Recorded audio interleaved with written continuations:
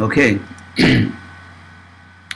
Namo Isharam Sachidanandarupam Lasat Kundalam Gokule Vrajamanam Yashoda Vyolukala Dhavamanam Paramrishtamatyantato Drutya Gopya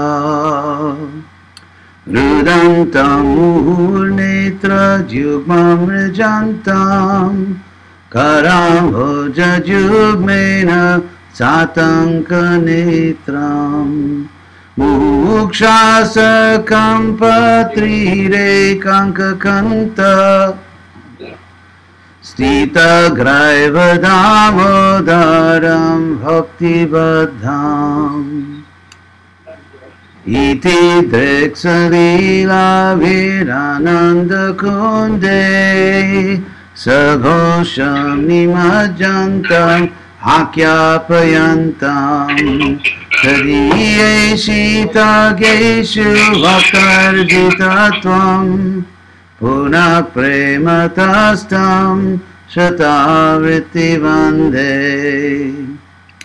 Varang Deva Mokshang Namoksavadim Va Nachanyam Rinehang Varesharapiha Idam Deva Purnata Gopala Balam Sada Me Manasya Virastam Kimanyai Idam Te Mukam Bhojam Atyanta Nilar Ritam Kuntalai Snigda Raktais Jagopya Uhuschumbitam Bimba Raktadharam Me Manasya Virastam Alam Lakshalabhai Namo Deva Damodarananta Vishnu Prasida Prabodhuka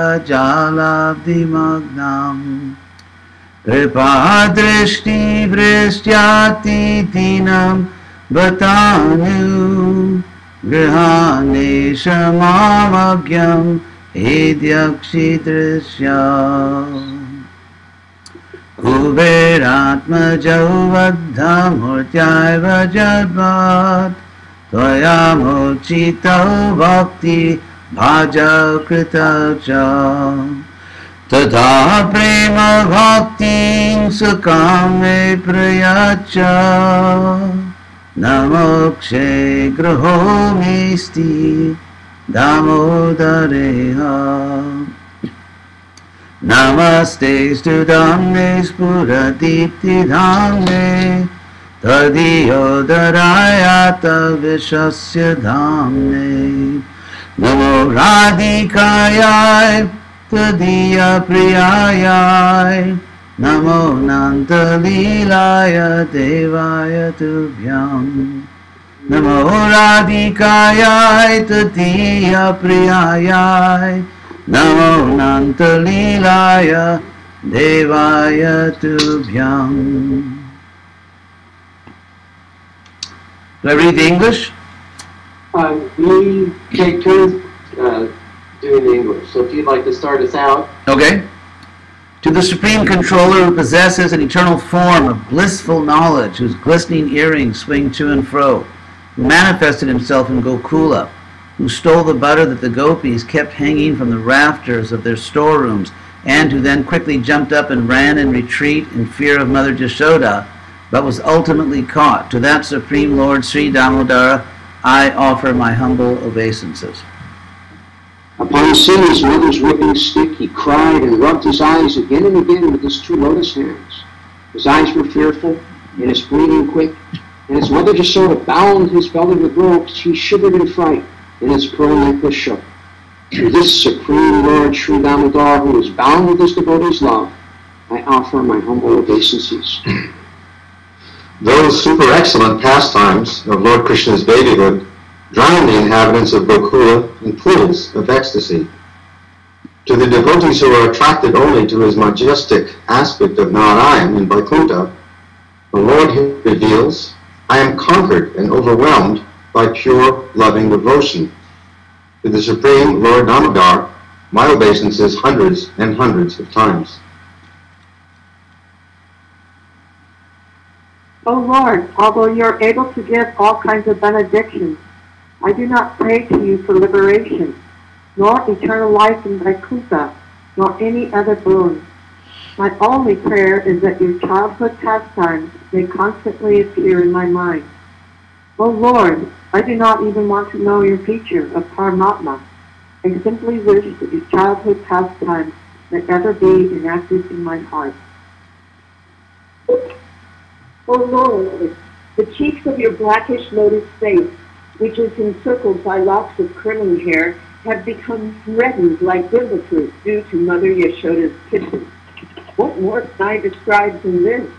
Millions of opulences are of no use to me, but may this vision constantly remain in my mind. O unlimited Vishnu, O Master, O Lord, be pleased upon me. I am drowning in an ocean of sorrow and am almost like a dead man. Please shower the rain of mercy on me. Uplift me and protect me with your nectarian vision. O Lord Damodar, in your form as a baby, Mother Jasoda bound you to a grinding stone with a rope for tying cows. You then freed the sons of Kuvera, Manigriva, and Nalakuvara, who were forced to stand as trees, and you gave them the chance to become your devotees. Please bless me in the same way. I have no desire for liberation into your effulgence. O Lord, the entire universe was created by Lord Brahma, who was born from your abdomen, which was bound with a rope by Mother Yashoda. To this rope I offer my humble obeisances. I offer my obeisances to your most beloved Srimati Radharani and to your unlimited pastimes.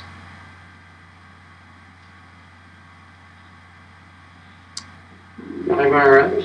So now we have the verse up on the screen. Yes. And if you'd like to lead us in chanting, Sure. we're ready. All set? Yes. So, Om Namo Bhagavate Vasudevaya. Om Namo Bhagavate Vasudevaya.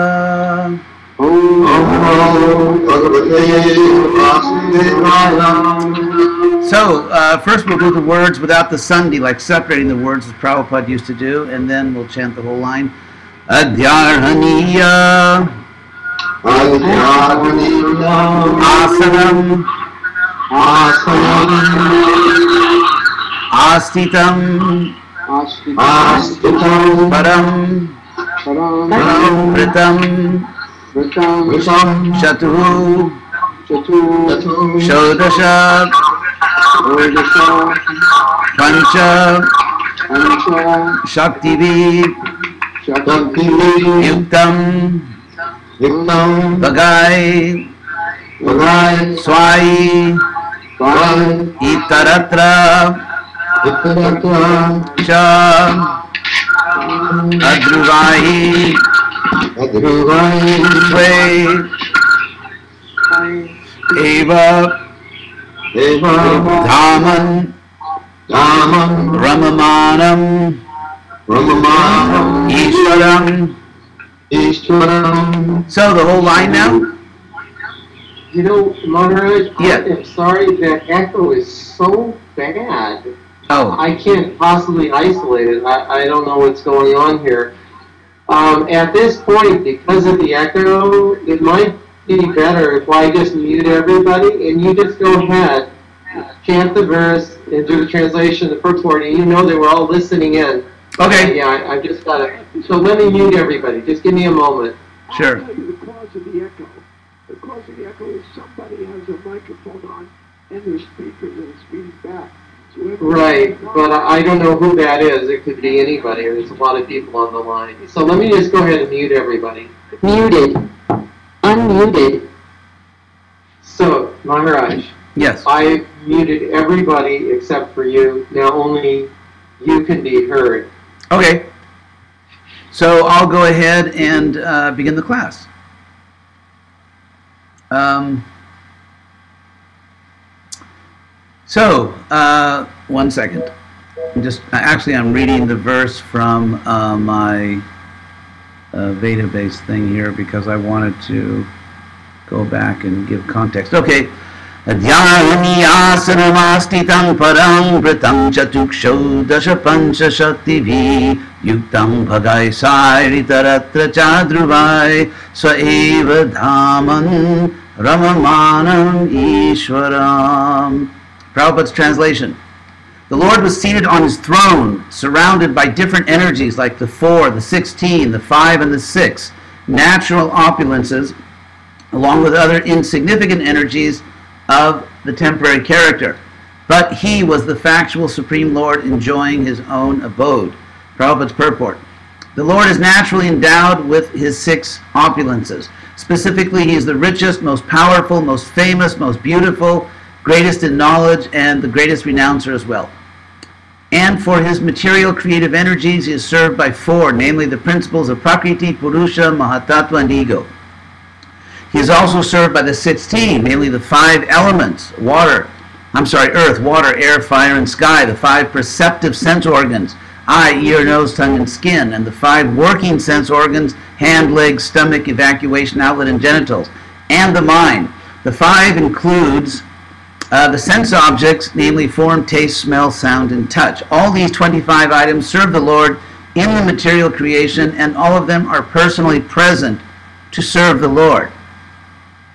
The insignificant opulences numbering 8, the Ashtasiddhis attained by yogis for temporary overlordship, are also under his control, but he is naturally full with all such powers without any effort, and therefore he is the Supreme Lord. The living beings, by severe penance and performance of bodily exercises, can temporarily attain some wonderful power, but that does not make one the Supreme Lord. The Supreme Lord, by his own potency, is unlimitedly more powerful than any yogi. He is unlimitedly more learned than any jnani. He is unlimitedly richer than any wealthy person, unlimitedly more beautiful than any beautiful living being, and unlimitedly more charitable than any philanthropist. He is above all. No one is equal to or greater than him, nor can anyone reach his level of perfection in any of the above powers by any amount of penance or yoga demonstrations. The yogis are dependent on his mercy. Out of his immensely charitable disposition, he can award some temporary powers to the yogis because of the yogis hankering after them. But to his unalloyed devotees who do not want anything from the Lord save and accept his transcendental service, the Lord is so pleased that he gives himself in exchange for unalloyed service. Srila Prabhupada Ki Jai. So I would like to place this verse in context by briefly talking about what comes before it. This is, of course, the 2nd canto, chapter 9, text 17. So let's just take a minute to consider what leads up to this verse and what is really going on here in the Bhagavatam. So this chapter begins, this chapter which Prabhupada calls Answers by Citing the Lord's Version, because in the previous chapter there were many questions. So here, it begins, Sri Sukuvacha Atmamayam Rite Rajan Parasyanu Bhavatmana Nagatetarta Sambandha Sapna Drasturi Vangjasa. Interestingly, in this world of ignorance, this world of illusion, people are always wrestling with doubts, like, do you really believe in God? Do you really think there's a Krishna? At least the non-devotees say that. But from the point of view of enlightened souls, it's exactly the opposite. They're wondering, how in the world could people be that dumb in the material world? Like, how could they not get it? Because Krishna's everywhere, so just as we have doubts about the spiritual world, they have doubts about us in a different way. So this chapter begins by saying that if it were not for the power of illusion, if it were not for the Lord's, the Supreme Soul's power of illusion, there could not be material life. That living beings could never really believe that they were connected to material goals or achievements or material values. And so the soul is compared to one who is seeing a dream. That when we look out at the world and don't see Krishna, we just see a tree, a house, someone else's body, our own face in a mirror.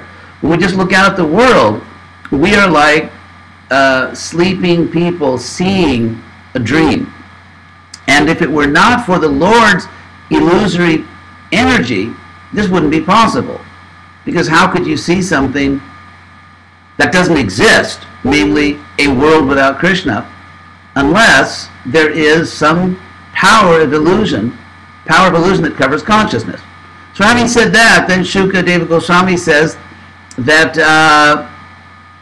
for the soul who is thus dreaming, seeing this dream of material life, many forms appear, many bodies, many other living forms, the form of jewelry, the form of a private yacht or an executive jet, or a beautiful property, or the body of one's so-called lover, or luster, or whatever. So Maya takes on many forms. Maya takes on many forms and appears many ways, and the living being is enjoying or trying to enjoy in these different modes of Maya. And in this enjoying spirit, the soul develops the attitude of mamaham. Everything is mine, or I would like to possess things, and I am the center of reality.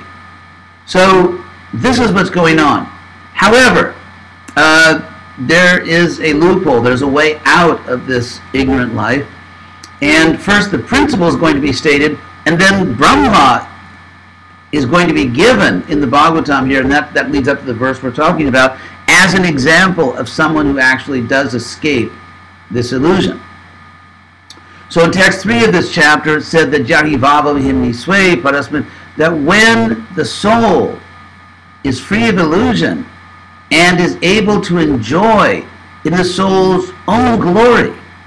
This is a phrase which we find also in the first canto of the Bhagavatam, Himni Sway, in one's own real greatness, one's own glory. Because our glory is not to have a great material body or a very intellectual material body, or beautiful, or strong, or famous, or popular, whatever.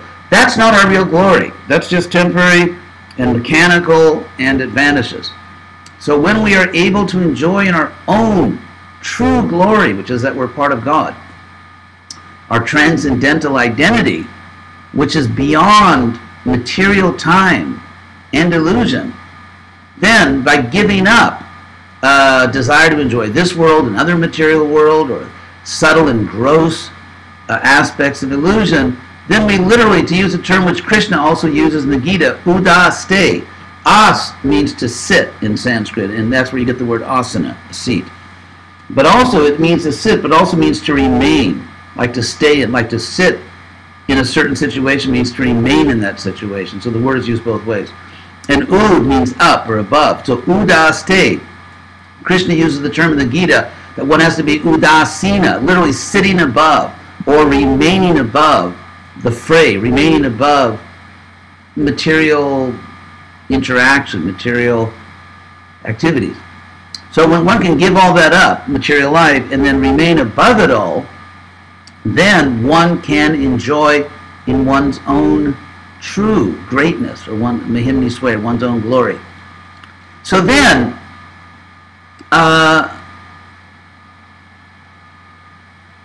Brahma, in order to clarify or purify, the Bhagavatam says in text 4, the truth about the soul, the Lord spoke higher principles, spiritual principles, to Brahma, revealing to him, the Lord was revealing to Brahma the Lord's own form. And the Lord revealed this to Brahma, and the verse we're studying today is part of that revelation. It's part of that revelation. So the Lord reveals his form to Brahma because Brahma was avyalika bhratadrita, which literally means Actually, this refers to Krishna, that because Krishna was Avyalika, he was honored by Brahma by a non-duplicitous vow, vrata. And so, of course, Prabhupada required that we take a vow to be initiated. So, to commit yourself to Krishna, and regardless of whether we can, how strictly we practice this or that, the ultimate vrata is that we really commit ourselves to Krishna. As Krishna says in the Bhagavad Gita, if you cannot follow strictly everything in Bhakti Yoga, at least work for me. Mat karma paramo bhava. So really to be sworn to Krishna, to really devote yourself to Krishna to the best of your ability, without duplicity, and thus to honor Krishna by that sincere commitment is what Brahma did. And therefore Krishna revealed his form to Brahma.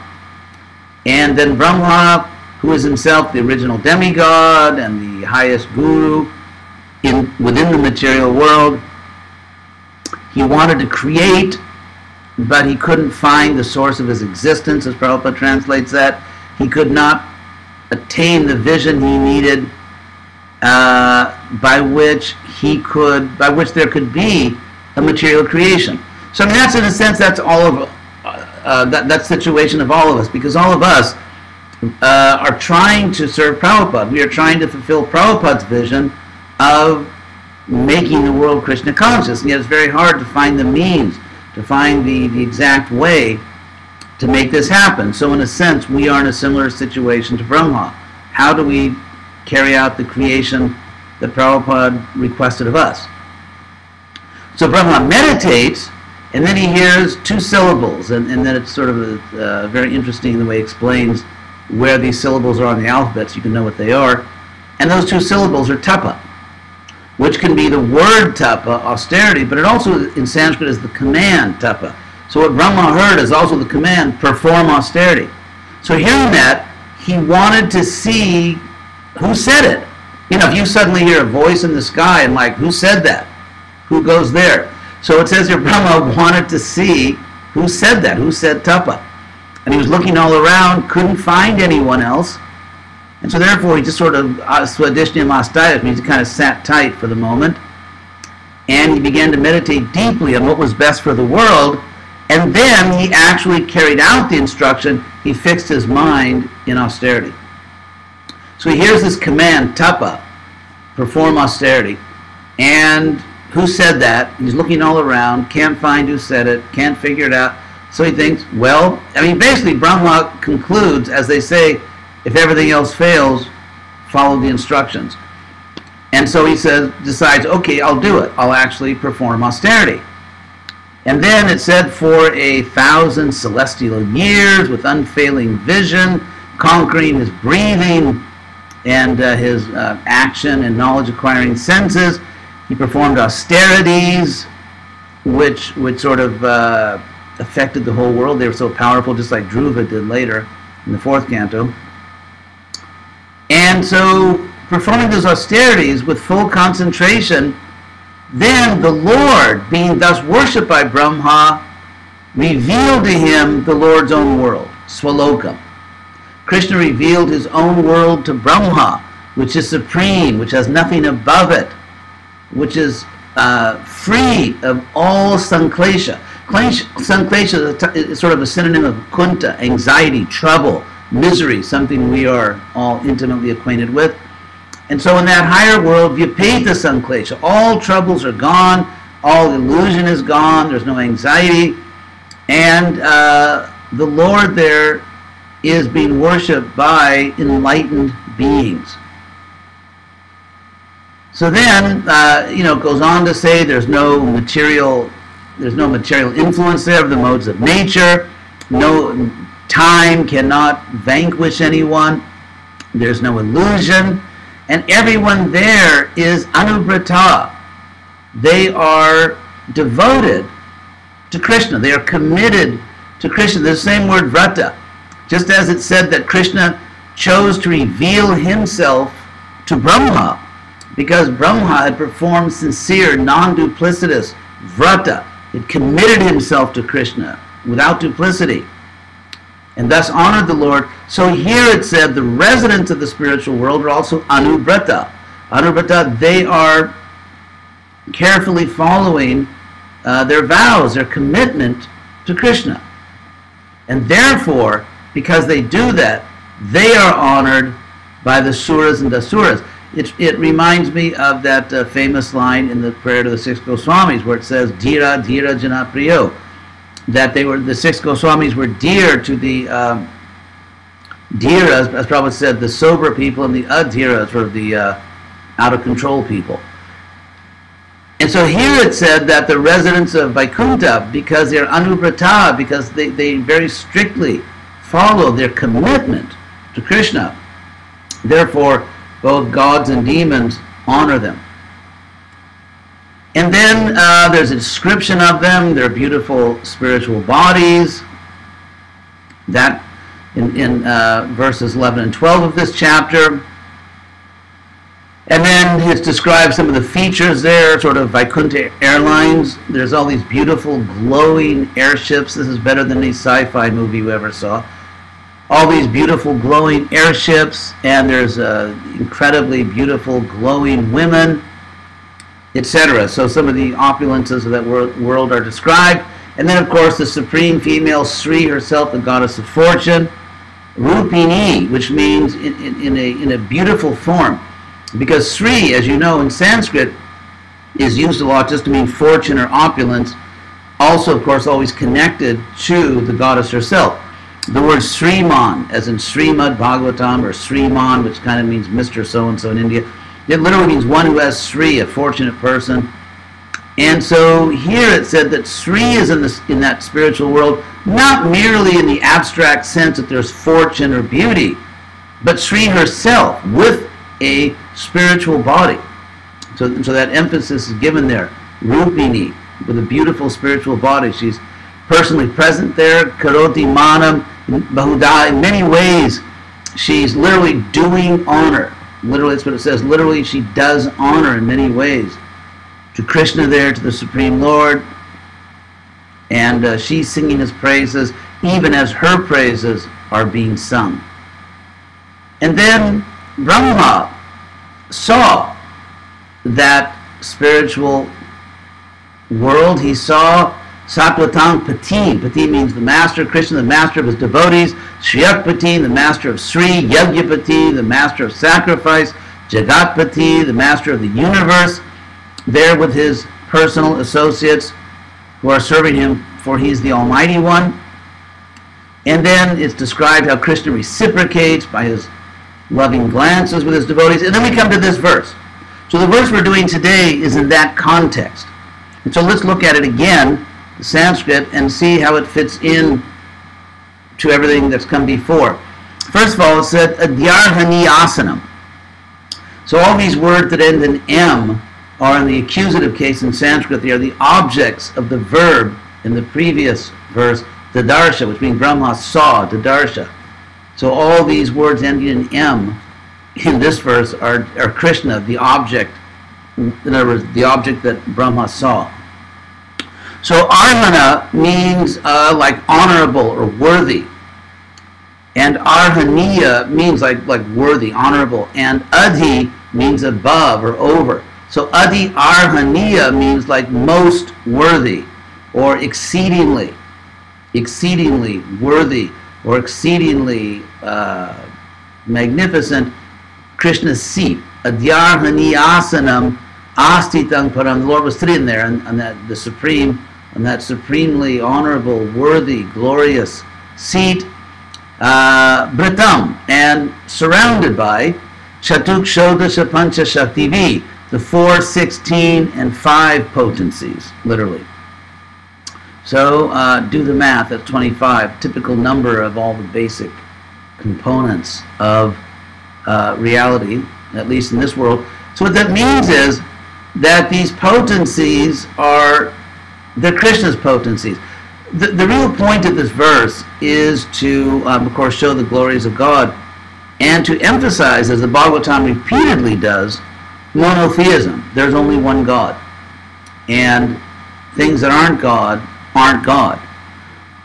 because there is a profound understanding in the Vedas that everything is ultimately one, in a sense, as Krishna says that in the Gita, that after many births, one who comes to knowledge understands Vasudeva Sarvam iti, that Vasudeva is everything. But in the sense that, as Krishna says, Aham Sarvasya Prabhava, and the source of everything. Arjuna himself says this in chapter 11. God, sorry. A little too much absorbed here in theology and Sanskrit. In chapter 11 of the Bhagavad Gita, where Krishna says, Arjuna says, Sarvam Samapnoshi, Tatosi Sarvam. You are everything in the sense that you encompass everything, or you complete everything. And so Krishna is everything is one, but then in the Gita, Krishna explains, and Arjuna explains very carefully what that means. And it means that Krishna is the source of everything is within him, and he's within everything. That's the sense that everything is one.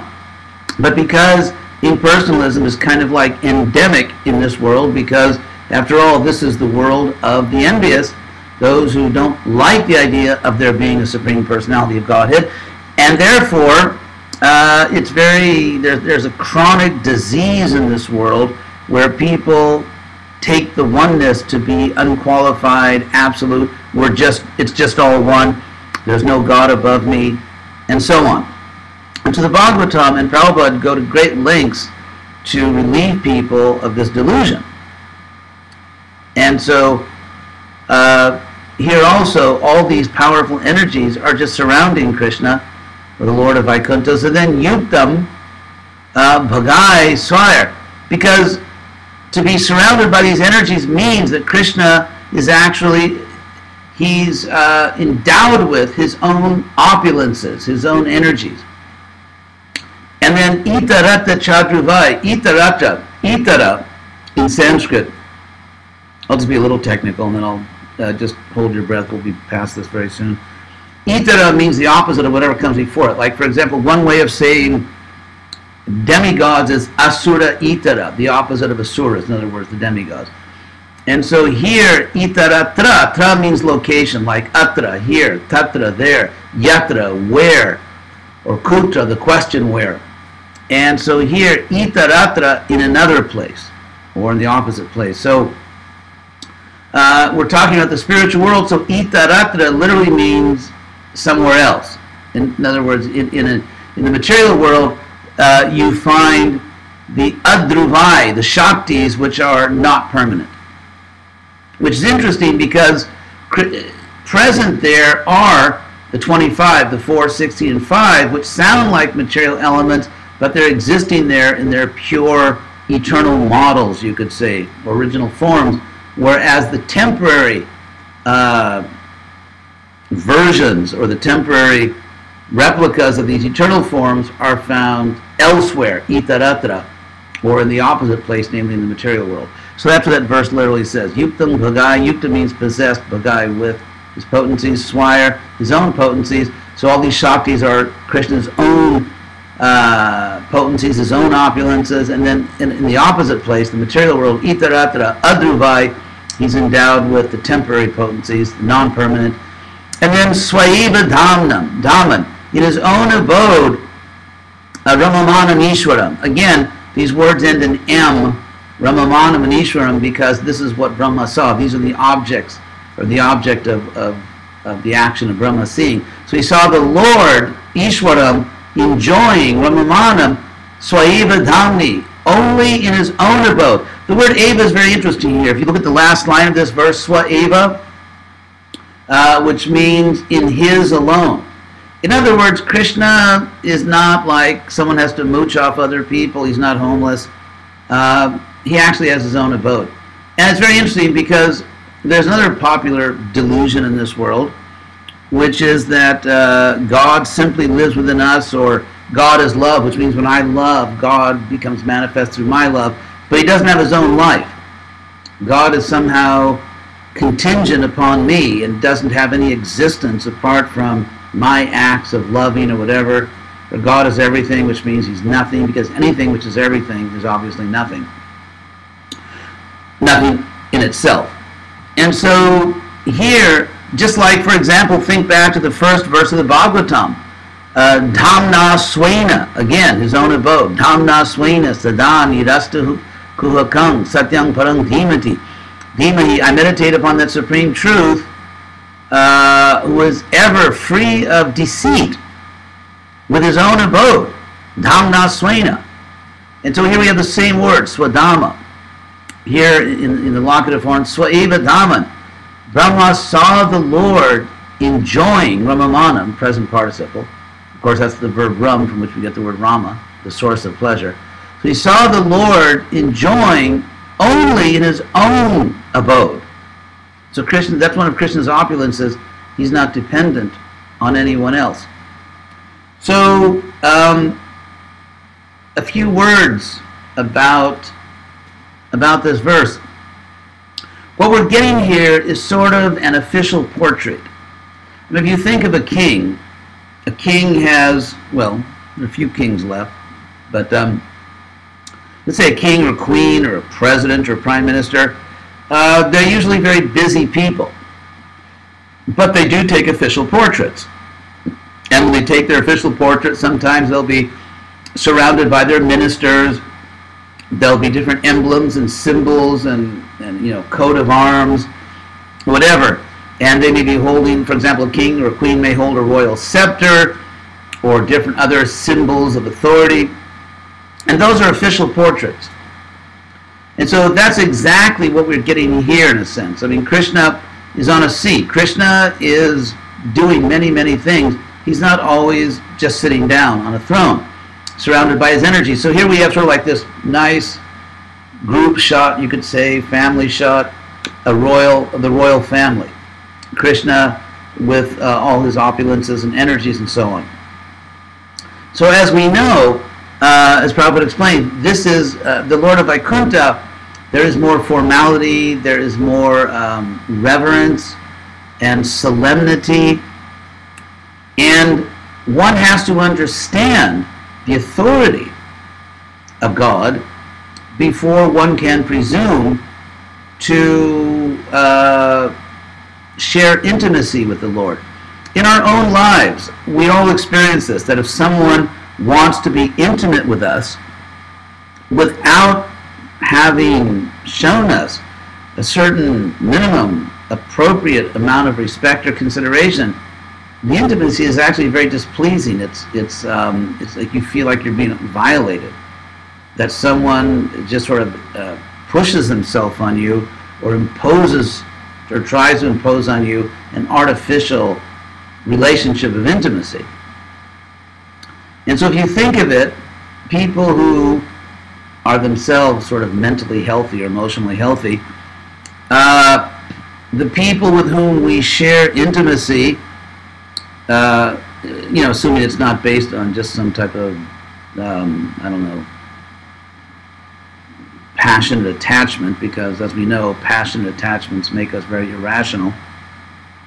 So think of your relationships which are not based on, hopefully none of us have crazy attachments, but if you think of relationships which are reasonable, in which we have, not because of being driven by a mad attachment, but just acting as mature adults, we have chosen to accept a close friendship with someone that we really care about and that cares about us. And so when those friendships or relationships, or, whatever rasa they are, when they work, when they are successful and sustainable, it's because there's a mutual respect. It's just like in marriage or any type of intimate friendship. There has to be mutual respect. And it's precisely the mutual respect which makes possible the intimacy. For example, by Prabhupada's mercy, Prabhupada taught us basically how to be human beings and then how to be devotees of Krishna.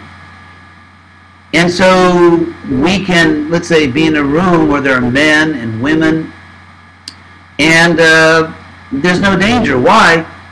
Because everyone has learned how to show proper respect, first of all to God, to the guru, to each other.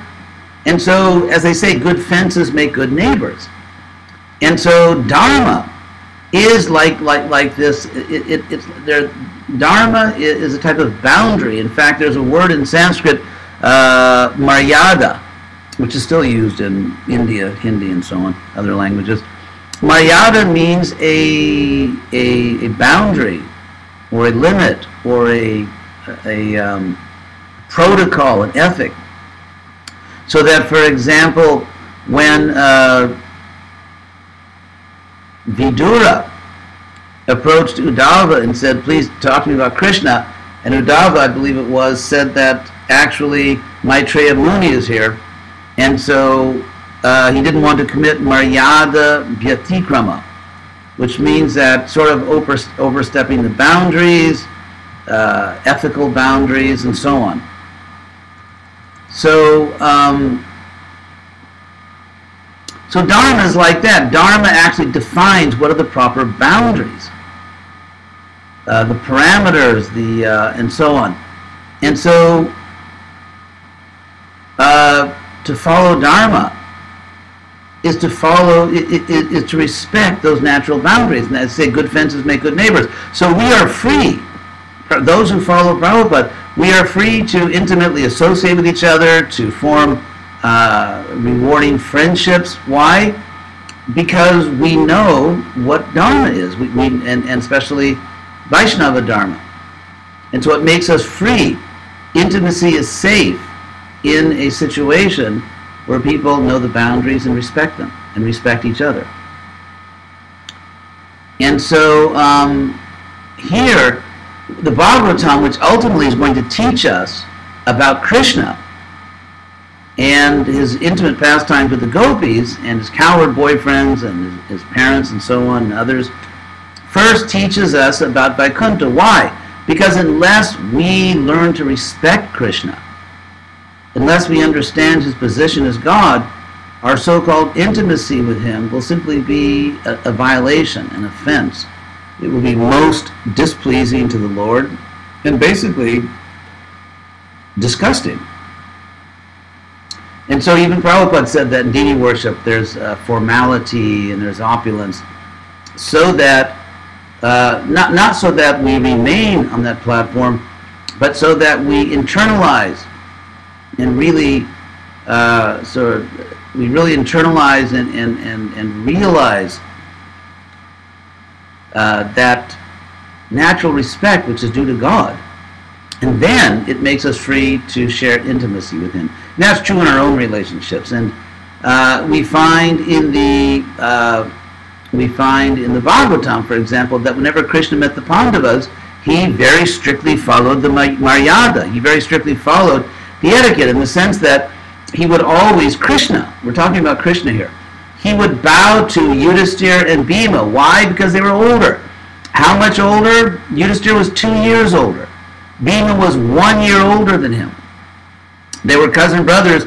Bhima was 1 year older, yet Krishna would always bow to him. Krishna would embrace Arjuna. They were the same age, and Krishna would receive the obeisances of Nakula and Sahadev, the twins, because they were a year younger. And so, not that I'm saying we all have to constantly bow to each other every second, but that was the first time Krishna. We don't hear about Krishna, for example, bowing to Bhima and Yudhisthira every day or all the time, but they hadn't seen each other for months, and so it was a way of offering that respect when they first met after months. So, and then we see the great intimacy among them. So this formality, the structure, it doesn't destroy intimacy. Sometimes, like nowadays in modern culture, people attack all kinds of formality and all kinds of dignity, and we live basically in quite a barbarian, ape-like age, and in which people are furious if there's any attempt to restrain public indecency. What people don't understand is that it is this deep respect, this type of formality, because you think the word formality means respecting forms. There are real structures in nature. There are real structures in the world. There are real hierarchies. And there are false hierarchies, of course, such as the one, if someone has a lot of money, they're an important person. But apart from all the false hierarchies, there are real hierarchies that have structure, that have form. And so formality means to honor the natural form of things. And we do this through etiquette.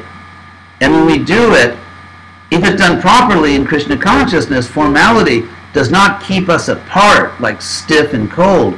Formality does not keep us apart if done right. It does the opposite. It actually brings us close together because it makes it safe for people of different genders, of different ages, of different levels of spiritual advancement.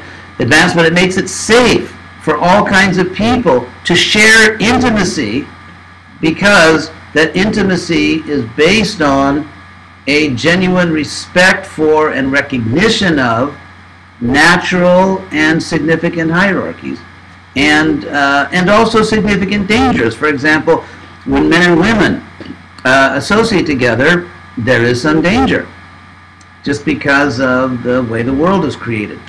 And so therefore, the solution is not that they are just separated in some cold way, but actually there is a culture which allows men and women to be friends, to associate, to be part of the same spiritual family. So formality, of course, people who don't understand this, people who are still somewhat in the bodily concept of life, even if they are in sannyasa order of life or whatever they may be, they don't understand that formality is meant to promote intimacy, not to annihilate it. And therefore they think that the separation of different groups of people is just because different groups of people are different and should be kept apart. According to Bhagavad Gita 18:21, that is a symptom of someone in the mode of passion. That, however, in the mode of goodness, one sees that the differences between people are superficial in the literal sense of the word. Superficie in Latin means the surface. That on the surface we are different ages, different genders, different this, different that.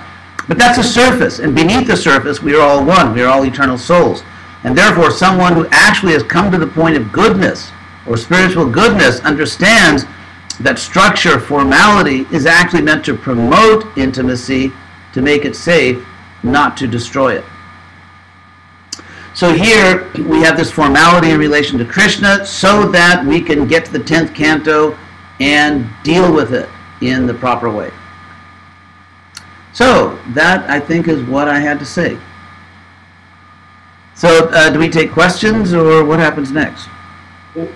Really? Last one, Raj. Oh, it's a pleasure.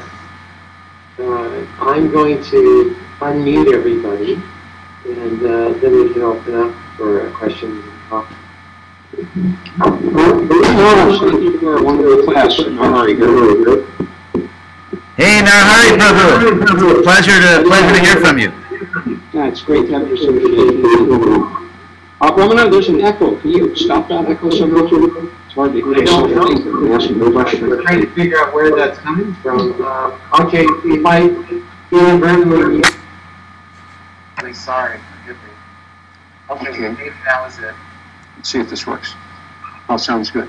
Okay, so, Pastor, you covered so many points, I almost don't know where to start with a question. So I want to go back to the beginning of your talk, when you were speaking about how, from an absolute perspective, from an enlightened perspective, it's ludicrous that we could be so conditioned in this material world and accept all of these modes of nature, these bodies and relationships as actual reality. But of course we know that Krishna tells us in the Bhagavad Gita, this is Krishna's divine eluding potency. But then you gave us the secret. You said there's a loophole. And that loophole you were talking about that Brahma executed by following tapasya. And so we're also given that by our spiritual master directly, but Prabhupada. And as Brahma very diligently executed and absorbed himself in his meditation. My question is that as we follow the instructions of a guru and execute these principles, which some of us have done for over 40 years. And we're actually doing it. We're actually chanting 16 rounds, following the principles, chanting our Gayatris, trying to service. How do we keep it from becoming mechanical? Because we're warned by H.D.Goswami that this Niyamagraha can very much impede or destroy our devotional service. So how do we keep it from becoming mechanical and it actually being from our heart where it really should be? Excellent question. I think, yeah, it's interesting because, as you know, in this world, whenever we practice anything, whether it's a musical instrument, a particular athletics, like a sport, or, you know, working in a certain way, when people practice enough, they say, yeah, I can do that in my sleep. And so literally we get to the point where we kind of do bhakti yoga in our sleep. And so it's interesting, the practice of anything, and it's because the word sadhana, which, you know, practice, like sadhana bhakti, is a more recent Sanskrit word, or used, let's say, in the last many centuries to mean like practice. But if you look back to the Gita, the word they use for practice is not sadhana, it's abhyasa. As in chapter 12, where Krishna says that if you cannot sort of spontaneously just love me, then do abhyasa yoga, which means practice, like sadhana bhakti. But the word abhyasa also means repetition. So to practice something is to repeat it, but as we know, when you practice, it's a double-edged sword, because you get really good at something, but you also literally can do it in your sleep, and often do it in your sleep. And so, as you were asking that question, I think there's a simple solution. And that is, we must envision fulfilling Prabhupada's desires to save this planet as part of our sadhana. We, as you say, we chant 16 rounds, we follow the 4 principles, and we do kirtan and so on, arti. So those things you can sort of quote-unquote master or do in your sleep. But what we cannot do in our sleep, and what always keeps us honest and keeps us struggling and praying, is that when we actually feel responsible to carry out Prabhupada's desires. Because as we know, if we look around the world right now, the Western world, we're not winning. And I think there's actually, I was talking to Brahmatirtha about this yesterday, I think there's a very popular misunderstanding, which is sort of making us more, making the movement a little more dull than it would be otherwise. And that is the belief that ultimately Agyata Sukriti can do it all. And by Agyata Sukriti, of course, Agyata, unknown, and Sukriti, good deed. Unknown good deed, Agyata Sukriti. You know, like those stories in the Puranas where a hunter accidentally fasts on Ekadasi and, goes to Vaikuntha, or we go out on Harinam and people, just because they hear it, they're becoming purified. Now that's true. I'm not saying that it's not true, but if you look at what Krishna says in chapter 17 of the Gita, the last verse in chapter 17, text 28, he says, Ashadhaya hutang tattam tapastaptam kritam chajat asarityuchate parta nachatan praitya noiha. That any religious activity which is done without faith has very little effect in this life or the next. And so even though people can be and people are purified if they touch Prabhupada's book, if they hear the holy name, of course there is purification. But it's not the kind of purification, or not the amount of purification, that will allow us to create a very powerful world religion. In fact, if you look at the stories in the Shastras, that kind of Agyata Sukriti, it's always something extra, something added on, like, okay, you have a Vedic civilization going on, and then one lucky individual, or because of their previous activities. So we cannot simply rely on Agyata Sukriti and prophecies, like someday the prophecies will come true. I'm not saying they won't come true, But Prabhupada indicated at the very end of his life, he indicated very clearly, it's not mechanical. You brought up the point of Rupa Goswami. There's not only a type of mechanical sadhana where Rupa Goswami says will cause a fall down, where you think it's automatic. I just, do these things and I'll automatically become a pure devotee. And Rupa Goswami says no. But there's also, I think, a type of automatic Sankirtan movement, where all you have to do is just go out on the street and chant, whether people like it or not, whether they chant with, the public response doesn't matter. You don't have to think about it. You don't have to worry about proper time and place, what kind of music will attract them. I mean, think if you went to let's say if you're a devotee, you open a restaurant, you got to think about those things. What's the right location? What's the right recipe? What's the right price? So prasadam is spiritual, just like the holy name is spiritual. Prasadam is also Krishna. And yet there has to be intelligence. So I think that if we take the Sankirtan movement off of automatic pilot, where we think that if we just do certain things, automatically the world will be saved, because what's happening now is it's not happening. It's not happening. The Hare Krishna movement in the Western world is just a shadow of what it was when Prabhupada was here. I used to sit, I sat at Prabhupada's feet in Honolulu, actually, where this call is originating, and in Los Angeles. Many times I sat at Prabhupada's feet when he arrived into America and from another country, and then there was the press conference, and he always said the same thing. Prabhupada had this amazing discipline where he would always be on message. So when he would come into America and have a press conference, he would always say this.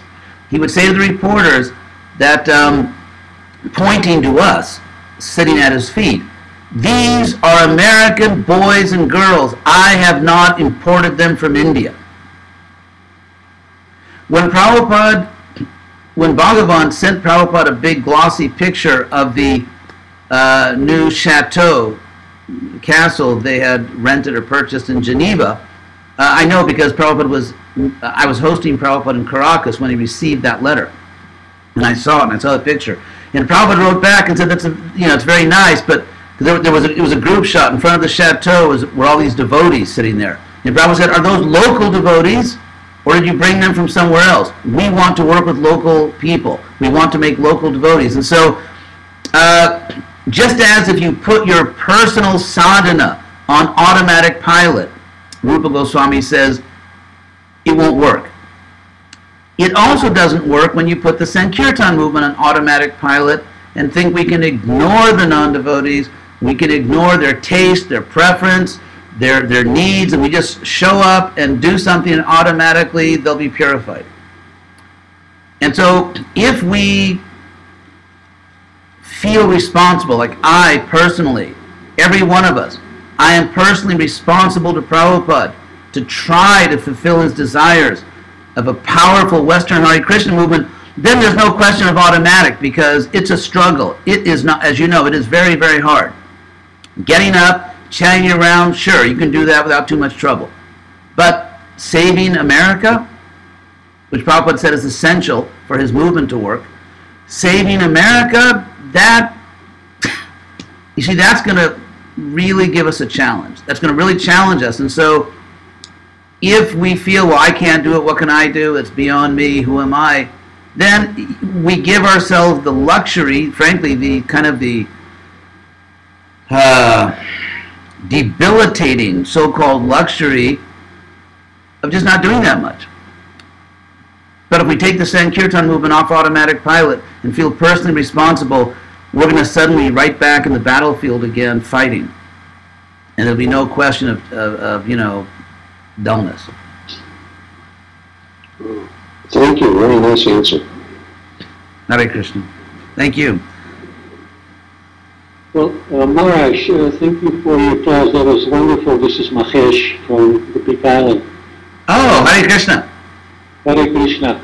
So, don't you think that, I agree with what you were just saying. I think that was very thoughtful of you. And we do need to revive this movement. Don't you think that what we need now is small communities and bring back Varnashram Dharma? Don't you think that Prabhupada would really like that? establish small communities where devotees can be trained properly, led by the senior devotees, actually. What do you think? Okay, thank you for that question. A few things occur to me. Number one, we sort of do the ashrams already. You know, householder, brahmachari, sannyasi. A lot of devotees really have accepted an ashram. The real problem is the varnas. And the problem with the varnas is that they are based on, they sort of depend on an agrarian economy, a land-based economy. And that's why, if you look at Prabhupada's Varnashram discussions in 1974 in Vrindavan, at the same time he says that we should reinstitute the Varnas, he also says we need to buy land and start farms. That's when the ISKCON Back to Nature movement started in 1974. So, in industrial and post-industrial society, it's difficult. For example, let's say you're a Brahmin by nature, and yet to work as a teacher, let's say you have a family to maintain. You have to be an employee, you have to get a job, and yet an employee is a Shudra, but a teacher is a Brahmin. So in the industrial and post-industrial world, everything is just completely a mess. If we had a larger ISKCON society, let's say, for example, the Hare Krishna movement was actually succeeding in the Western world, which it's not as a Western movement. We attract a lot of people from Indian background, but in terms of making a lot of Western devotees, we don't do that anymore. So let's say we did. Let's say we fixed that. Let's say we had hundreds and thousands of Western devotees. Then you could actually start, then you could get a small-scale Varna community, because you have to have enough people, for example, in order to pay a teacher. Like, let's say you start a school, you have to have so many students in order to make it economically feasible. Or let's say if you protect cows and you do sort of the classic Vaishya Dharma, trade or cow protection, you have to have a lot of land, because everything nowadays, the modern economy, the cost of land, the cost of veterinarians, fencing, feed, everything, labor, the cost of everything is calibrated on the assumption that you kill the cows and the bulls. And so if you don't kill the cows and the bulls, it's you're sort of going against the current of the economy you're living in, and that's why we have all these adopt the cow programs, is to try to offset the fact that the economy is based on the assumption that you don't protect cows. And so again, to do all these things like Varnas, we really need to, you need a society of scale. You have to have enough devotees, because I mean, sociologically, if you look at communities, the smaller the community, the more everybody does everything. For example, let's say a householder couple or two brahmacharis open up a preaching center like we used to when Prabhupada was here. Okay, there's two people. Everyone's a pujari, everyone's a cook, everyone's on Sankirtan, everyone does temple cleanup, everyone does everything. Let's say you make a few more devotees. Okay, maybe one person stays back, maybe 3 people go out. Let's say you have 10 devotees. Okay, now you have a full-time pujari and cook. Now you may have someone that's a treasurer, and so it's just the laws of nature that the more people you have in a society, the more specialization you have. And that's why the big revolution, you could say, in human development is the agrarian economy, because you can store grains. If you're a hunter and gatherer, you can't store that. You have to keep moving. But when you can store large quantities of grains, you can support a much larger society. Then you could have all kinds of specializations. You begin to develop expertise, mastery in all kinds of arts and crafts, political science, this, that. You start to have full-time scholars, and so on. So one thing is just the question of size. And how do we get there? If you go back to what Prabhupada said, that famous statement Prabhupada made in 1977, where he said that he wanted to go back to America. He said, I've finished half my mission, now I want to complete it with the Varnashram. The problem is that in the meantime, the first half collapsed. It's not there anymore. Prabhupada made that statement when we had temples everywhere. The temples were full of people from that country, like for example, American temples were filled with Native Americans. Well, I don't mean Native, I don't mean like indigenous people, but and we were making devotees, and therefore Prabhupada said, now that this is done, let's do the other half. But the first half collapsed. And so to do the second half, and so if you take it structurally, thinking now like a builder, an engineer, that the second half is built on top of the first half, when the first half collapses, when the foundation's not there, how do you do the superstructure when the foundation's gone? And so again, when you have hundreds and thousands, let's say we had hundreds and thousands of young devotees in America, then you can say, okay, let's take 20 people and just do a Varna community here, or 30, 40 people. So I think that in terms of, like when you're building something, you got to first build this part, then that part. In terms of community of scale, I think for various reasons, I mean, it's not that I wouldn't like to have Varnashram communities. I'd like to have them now. I just don't think it's going to happen until we actually get the preaching going, structurally. Raj, why do you think that the growth in America just kind of ran out of gas? Oh, I think it's easy to analyze. Here's my standard list of reasons. One thing is that America changed. There was Krishna opened this historical window for Prabhupada in the late 60s, mid to late 60s, and then very early 70s, where there was a huge Eastern mystique and Indian mystique, gurus and everything. People wanted to go back to nature. They wanted to join utopian communities, spiritual communities. So it was a unique historical time. And that historical window is closed and is now sort of nailed shut. And so one of the problems is that a very large portion of the Hare Krishna movement in the West is preaching to a world that stopped existing 40 years ago. So that's one major problem. Another problem is that ISKCON from the very beginning, I mean, at least I joined in '69, so not the very, but pretty early on, there was a lot of focus on money. I remember that. I mean, it's like, I mean, frankly, from the very beginning, or not the very beginning, but let's say from 1970 on, 71, the second Mahamantra was that Beatles song, give me money, it's what I want. And so I remember ISKCON became so much based on like going out in the streets, selling incense, collecting, that Prabhupada intervened. Prabhupada actually intervened in 1970 when there was that trouble with the four sannyasis in New Vrindavan. Prabhupada made sort of like this thorough diagnostic, of ISKCON. He said that there's really a deep-rooted problem here, and so he made some comments about don't just try to get money, you should try to preach. And so then we went through a period where we went bankrupt because everyone went to the other extreme. But then it was like incense, selling candles, selling bad rock and roll records, selling paintings. And then frankly, two things happened in the, let's say in the late 70s. One is that the Western world just changed. People stopped joining movements like ours.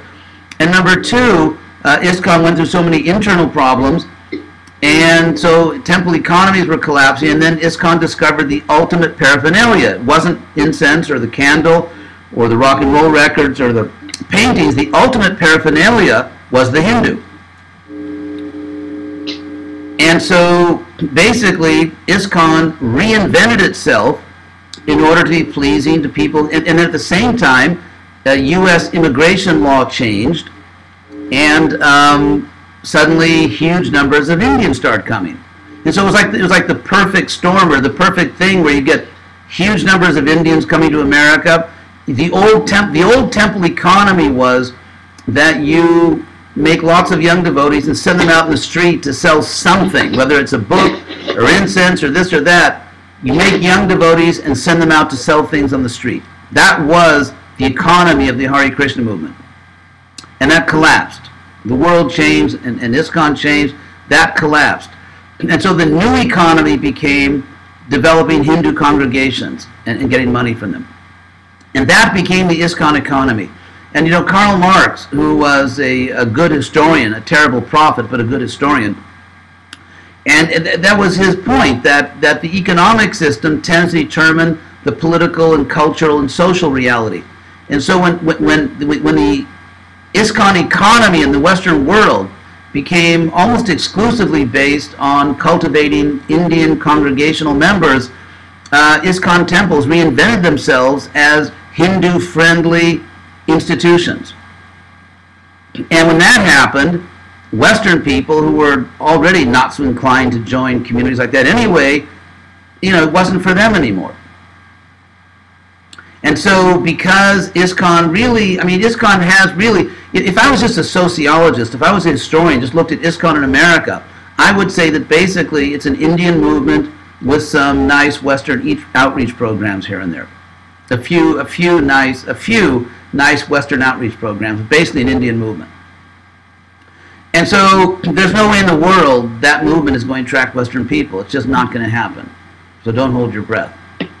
So what's really needed, in my view, as a historian, as just having studied all these things, what we really need, and what we actually don't have, is a Western Hare Krishna movement. And I don't mean to go outside of ISKCON. I am loyal to Prabhupada, and I always will be, because I owe him that and much more. So I'm working within Prabhupada's institution. But within ISKCON, there has to be a Western Hare Krishna movement. Not just a program here or there, not just a prasadam program here, not just a program for yoga teachers there, but an actual Western Hare Krishna movement, which we do not have at the present time. And that's why the Bhakti... So, anyway, that's the short version of it. Hare Krishna, great answer. Hare Krishna. Who's this? This is Bhagavatam from Hawaii. Oh, Hare Krishna. Hare Krishna. I get an echo, Ramananda. Can you take care of it? Yeah, I was trying to unmute people that I had muted before. Sorry. I'll get them. Okay. I'd like to set something up here that's going to take a few lines, but I do have a question. Some years ago, the American Broadcasting Corporation, ABC, did a barber... Hello? Can you say that? Okay, ABC did a Barbara Walters special called Heaven, What It Is, and How to Get There. And so the producers and Walters went all over the world and talked with reps of major religions, including a Catholic priest, 2 Protestant ministers, Jewish rabbis and scholars, Muslim scholars, even a jihadist in prison in Israel.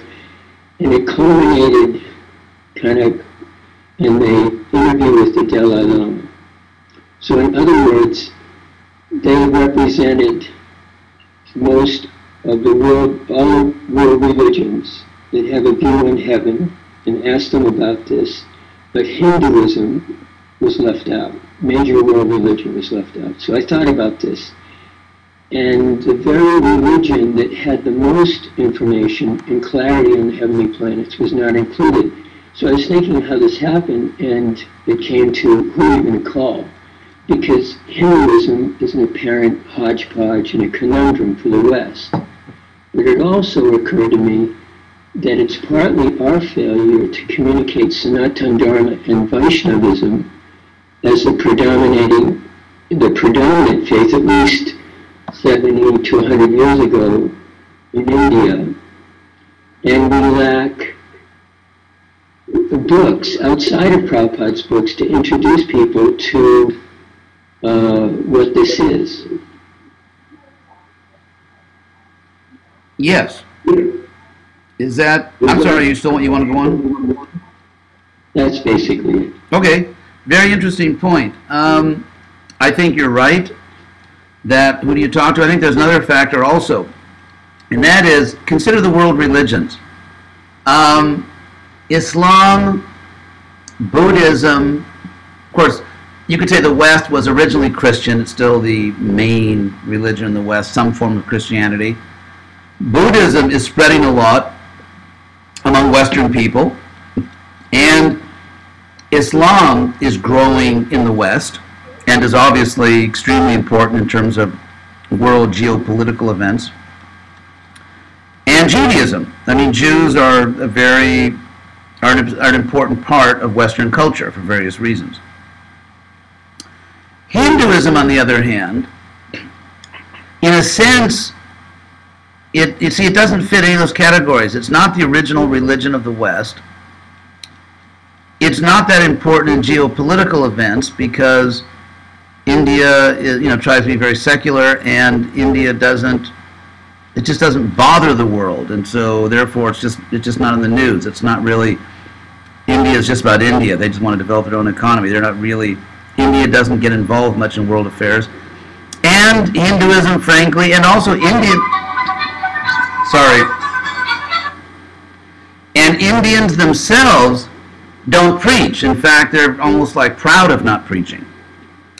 And so they don't fit anywhere. I mean, they're not original. They don't preach, and frankly, we don't either very much anymore to Western people. And they're not really very prominent in geopolitical events, and so where do they fit in? So they're kind of easy to forget. And it's interesting to see, like take Buddhism, for example. There are really two Buddhisms in America. And one Buddhism is the fact that there are many immigrants in America that, for example, from Japan. There are many Japanese Americans, especially on the West Coast, or Chinese Americans, and Buddhism is just their family religion. So therefore, up and down, I mean, certainly in Hawaii, I mean, especially in Hawaii. In Hawaii, even more so in Hawaii, and then up and down the Pacific, the West Coast, there's all these Buddhist temples, which are just family churches or temples for people who are born Buddhists. And what's interesting is Western people don't go very much to those places. Those are for Japanese American, Chinese American families. And yet there's a whole other Buddhism, the one-hand clapping stuff and the Dalai Lama and all that. And that's a different Buddhism. That's for Western people. Now, if you look at the Hindu side, there used to be two Hinduisms, roughly, I'm using these words very roughly. There used to be two Hinduisms in America. There was Hindus, just Hindu immigrants. This is the religion they were born in, and they build their mandirs, and they just, that's just their family religion. Exactly, sociologically, exactly equivalent to Japanese American Buddhist temples on the West Coast or Hawaii. There used to be another form of quote-unquote Hinduism, which was a Western preaching, growing Hare Krishna movement. The problem is that preaching, growing Hare Krishna movement, which roughly was equivalent to Western Buddhism, collapsed.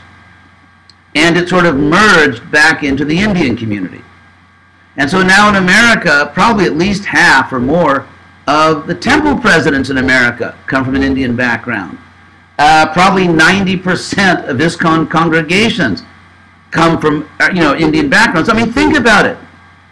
If you hear that some Methodist church or some Catholic church or some synagogue has 90% people from a certain background, it's their church. So, in a sense, there's only one Hinduism in America, and it's for Hindus. It's for people who are born in it. And as I said, there is no Western Hare Krishna movement in this country. There are a few very nice projects, like in Gainesville, or perhaps you could say in Manhattan, that project, or other things as well. Charlottesville, Virginia, nice little program. So there are nice programs, but there isn't a Western there isn't a Western Hinduism. There's only the immigrant Indian family thing, and ISKCON has been very much assimilated into that. And if you don't believe it, just go to any ISKCON, just go to the website of any ISKCON temple in a big American city. So that's the situation we're in. correct that?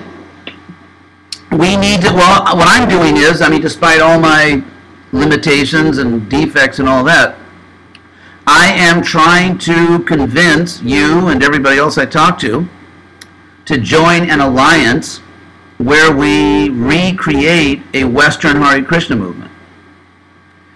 And to do that, it means first thing you need to know is that it's not 1971 or 1972 or 1968. I mean, the first thing you actually have to look at a calendar and see what the year is. And then we have to understand that in the modern age, freaky is not positive. Those of us who came out of the 60s, you know, freaky, exotic, weird was a positive. Like to call somebody a freak was to flatter them. It's not like that nowadays. And so I think the biggest impediment, to having a Western Hare Krishna movement is what I call the myth of Vedic culture. And by that I don't mean that there is no Vedic culture. What I mean is that I believe we confuse ethnicity. Like when you think, for example, listen, we talk about native Hawaiian culture, or Oaxacan culture, or Bavarian culture, or Watusi culture.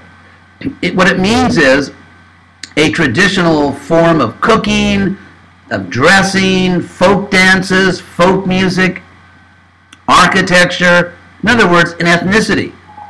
And so when we hear Vedic culture, devotees are actually thinking that there is a divine, absolute, eternal ethnic tradition. So there's an eternal way to dress, there's an eternal way to cook and dance, and basically it precisely corresponds to Muslim-dominated North India.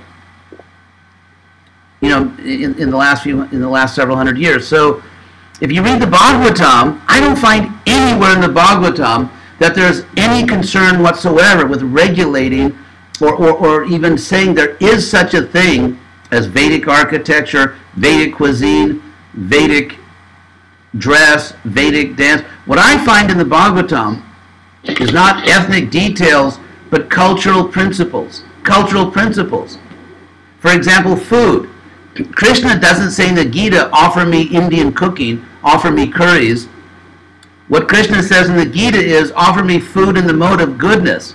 In other words, you take food in the mode of goodness, sattva bhojana, you offer it to Krishna, it becomes shuddha sattva, which is spiritual. Rather than teach a spiritual science, we are teaching an ethnic tradition. And I think that, do the math. You know, you can look this up. You can investigate this. Why don't you, here's an example. How many songs a day do people download in the United States? There must be millions.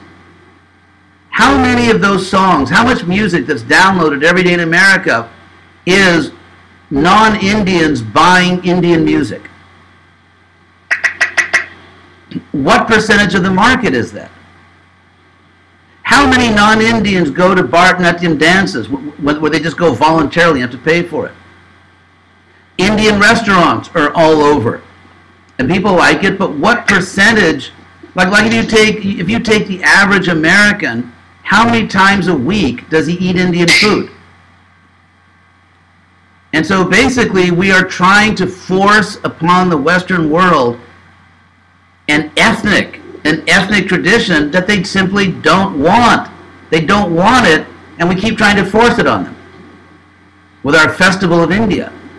And so why not give people what Prabhupada said we should? The last time I went to Honolulu Temple, they had on their bulletin board this article from Prabhupada where he said, just add Krishna to your life. Why not let Western people just add Krishna to their life? Why not have a movement where they can just become devotees of Krishna without having to become ethnically Indian? And history shows every new religious movement that became a big world religion did that. There's no case in history where a religious movement became a world religion and didn't do that. That's how the Jesus movement became a world religion, Christianity. That's how every movement spread, Buddhism. So we are trying to defy the laws of nature. And every time ISKCON does that, it loses. It's like saying that, okay, we don't have to eat healthy food because it's offered to Krishna, it's prasadam. And how many Prabhupada disciples died prematurely because they thought they could defy the laws of nature? So this is social science. You know, social scientists who are friends of the movement, they give the Hare Krishna movement as a very clear example of a movement that failed. It failed in its goal to become a big movement in the West because it could not integrate itself sufficiently with society. So I believe as a historian that until we do that, there's not, it's just, you know, forget it. Maharaj, that was a fantastic analysis of what you just said. Is you hit it right on the nail. It's exactly what is going on. I think unification among the race is necessary. Like the programs you're talking about, we are doing it here. My wife and myself, we live in this little town in Hawaii, and we have many people, many followers that are Western, and they love our music. And my wife plays harp. You know, harp is a Western instrument. I play the bansuri flute. What is your name? Mahesh. Oh, Mahesha, still Mahesha. Hare Krishna. CC. I've been around for many, many years around this movement. But anyway, we play exactly that kind of music that Westerns love to hear, but we chant our chants. Music. And so we are doing this, and we have so many people that come to our concerts. Like this Sunday, I'm going to be speaking at the New Thought Center on Diwali and the Ramayana. But you know, the fact is that we need help, we need support, and we need devotees' understanding and support. And without that, unless we form an alliance of people helping each other, we're not going to go very far. Because without sadhana, without true preaching, without cooperation with other devotees, you know, it's like we do all of these things and that's nice, but you know, how far can we go anyway? You know, you have to have an alliance with other devotees in order to go any farther. So one thing that I would suggest, like we had here, Urmila Devi Dasi recently came on to one of our programs and we did it with her. And it was a fantastic program, really fantastic. But you really need more of those. You need practically every day or every week to have something like that to influence the Western mind. And also I have some interesting ideas as to where we could go farther, but I think we cannot go anywhere without the association of devotees and without working with other devotees. And one thing I'm suggesting that I have is that if you ever come to Hawaii, please come and visit us. We need some help. Thank you very much. First of all, it's great what you're doing. And I think that's it. If all of us in America who understand the need for, you know, real Western outreach, and of course following Prabhupada, following our principles, but Western outreach, if we all actually do form an alliance, we can have a very powerful thing, because in unity there's strength. So thank you very much, and maybe we'll talk later. Yes, please. Yes, please. Pranam Maharaj, this is Gandhari from UK, Mother Gandhari. Oh, Hare Krishna. I want to thank you very much for your analytical viewpoints here. I just wanted to illustrate with a couple examples. Here we have a few Christians which are from South India. Yes. And of course now I know that there are 24-hour TV of Christian television programs on and on, going on 24-hour in Canada. And most of them are with converted Punjabis. So this is what the Christians do, and this is what is illustrating what you are just saying, that the Christians, when they convert, they don't mend at all with their culture. So here I'm associated with the South Indian neighbor, and it's amazing how strict they are in their culture, but their religion is completely like blinded Christianity, you know? Yes, yes. That they are the correct ones. So yes, that is the illustration of what you were analyzing. I have another quick point. Yes. You know, like it is a big epidemic in ISKCON where it's being called Hinduization, and they blame the temple president, they blame most general devotees, they blame the leaders, the temple presidents, and the temple authorities for that fault.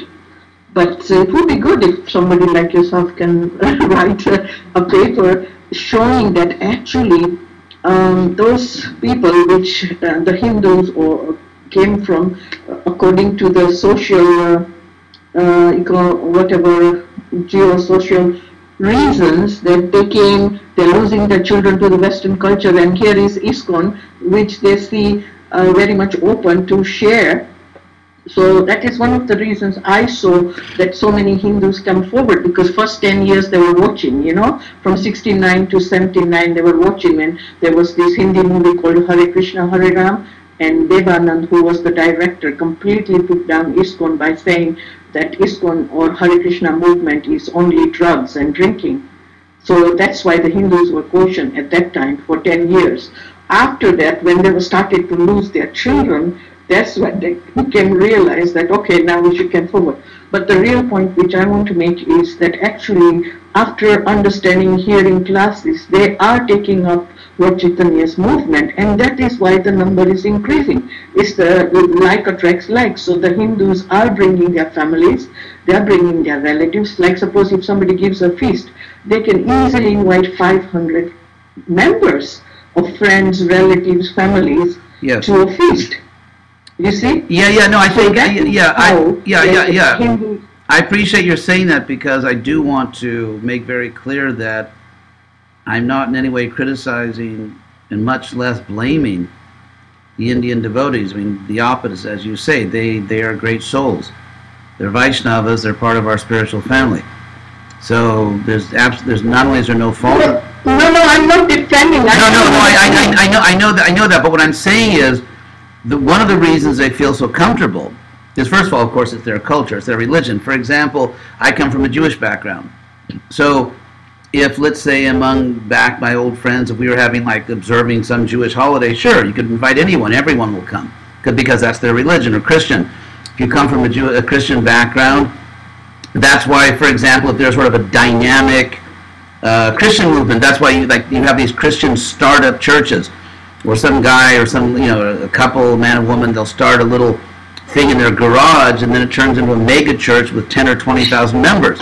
So when you're trying to get people to come back to the religion they were born in, it's obviously a very different dynamic.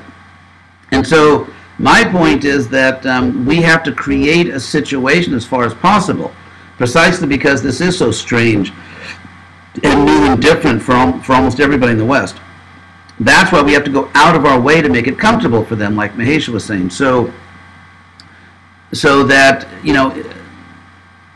just have to do everything humanly possible to make it comfortable for Western people to associate with us and participate in our programs.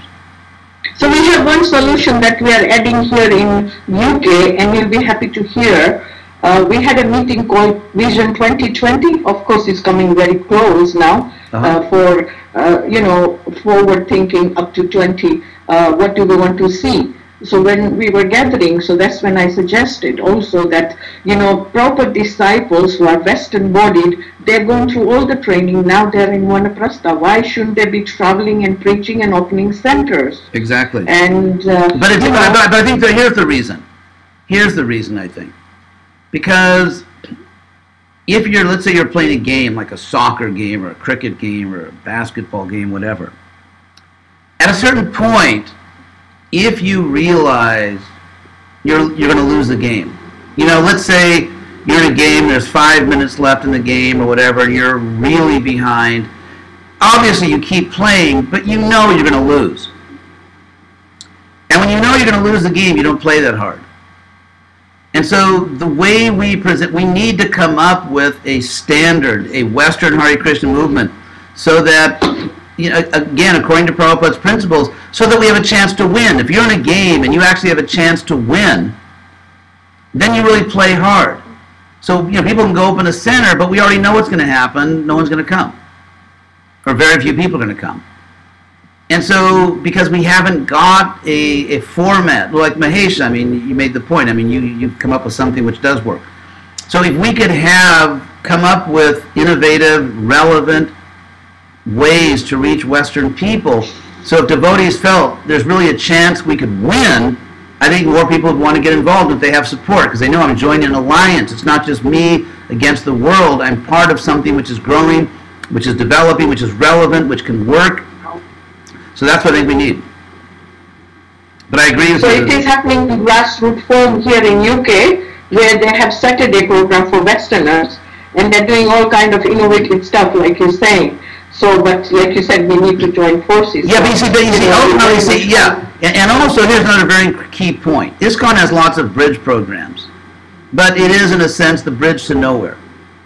You know, whether it's in Australia, New Zealand, UK. In other words, when people come to a program, that's great, it's relevant, it's nice, but then what are they joining? In other words, where is the movement that they feel comfortable with? If they look on the other side of the bridge and don't feel comfortable, they're not going to cross the bridge. And so what we need is not only bridge programs, but an actual Western Hare Krishna movement, so there's something comfortable to join. I think those, sorry, I'm not taking too long, sorry, this is the last point.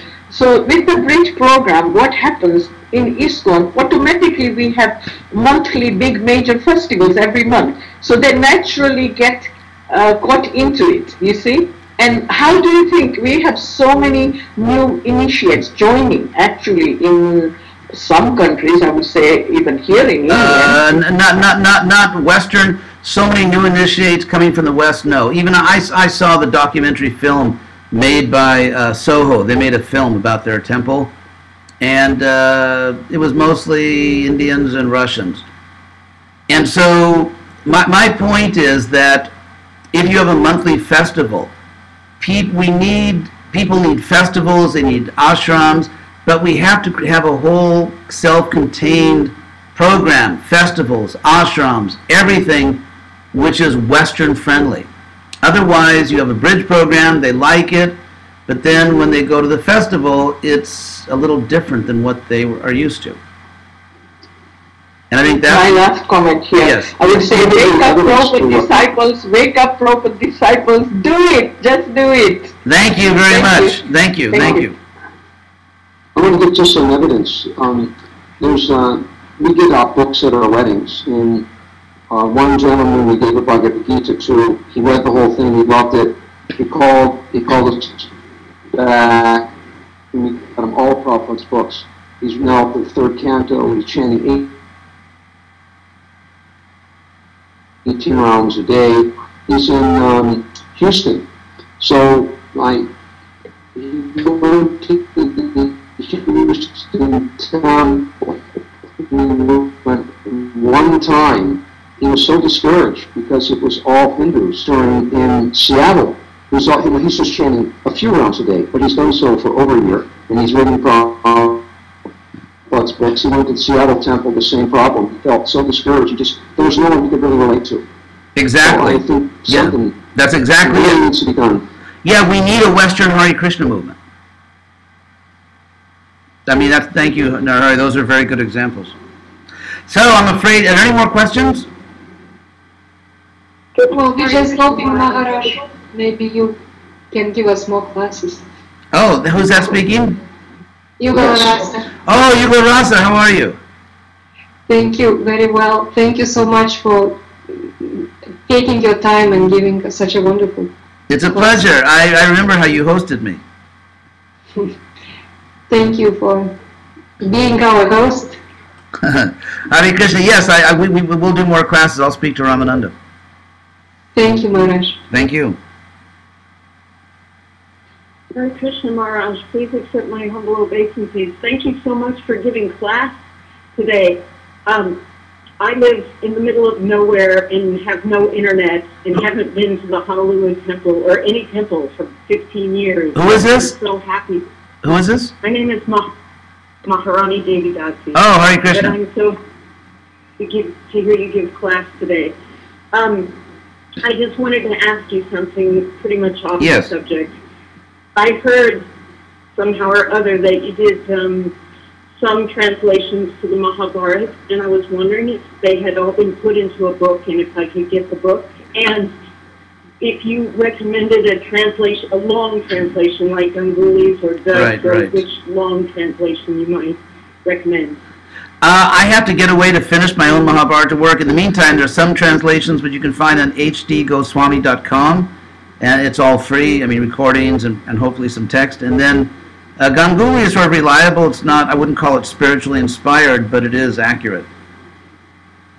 Okay, thank you so much. Yeah, thank you. Hare Krishna. Prabhu, you have to forgive me for pulling the plug here. Please, please. But Maharaj, I don't want to abuse your time. Very enlivening class. Wonderful discussion. Everything is great. Forgive me for anybody that I had muted because we have to control. There's a lot of devotees online. Unnecessary there was noise.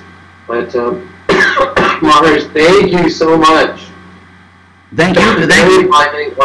Thank you very much. Really, my thanks to everybody who participated, and thanks for giving me this opportunity to do some service. Hare Krishna, Jai Maharaj.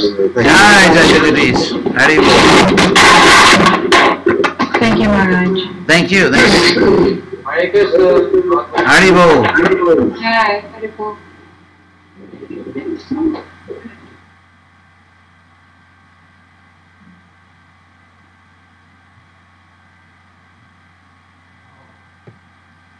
Huh?